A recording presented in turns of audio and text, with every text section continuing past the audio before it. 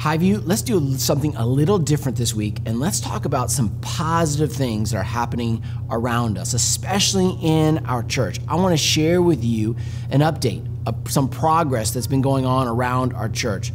First, let's just talk about giving. Man, the Lord has been so good to us. He's overly provided for us abundantly in and through you and your generosity and your consistent giving. And I want to encourage you to continue to give and to know that God is using you to provide overly and abundantly for our church as we have the opportunity to move forward and to see some progress.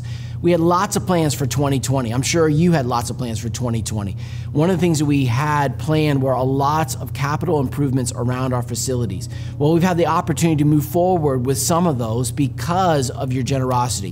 One of those I'm sitting in right now, our student facility here at our Fagenbush campus, and you can see how we've made a lot of great changes. We've also placed a new soundboard at our East campus. We've also placed digital check-in for our children here at our Fagenbush campus, as we've already done at our East campus. So we've had an opportunity to do some catching up and make some great improvements around our facilities, which has been fun to see and to be able to move forward with all of our ministries.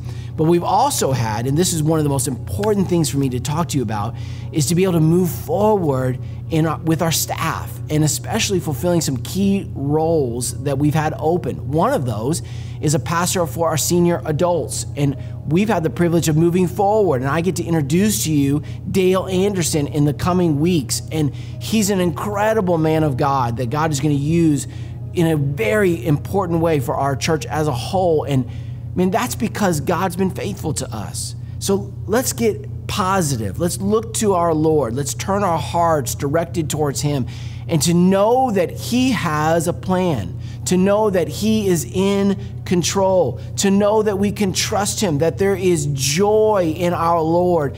And today, I just wanted to bring to you a positive word. Man, I want you to know God is doing great things, and I just want you to have joy of salvation that He promises to us. So let's rejoice in Him together today. Let's rejoice together in Him this week, and let's continue to see God do great things. Love you, Highview.